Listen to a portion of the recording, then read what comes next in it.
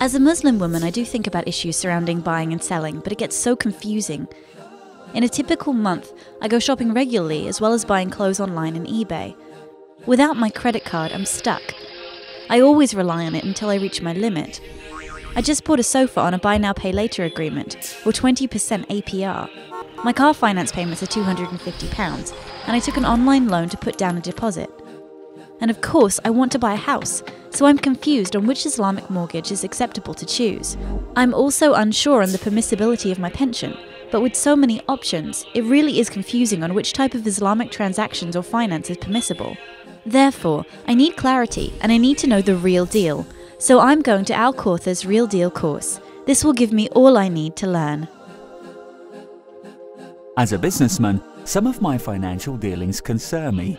I enter into different business contracts all the time. Receiving credit on stock and giving credit is an everyday thing. Properties I own, which are also business properties, have different payment and rental schemes attached to them.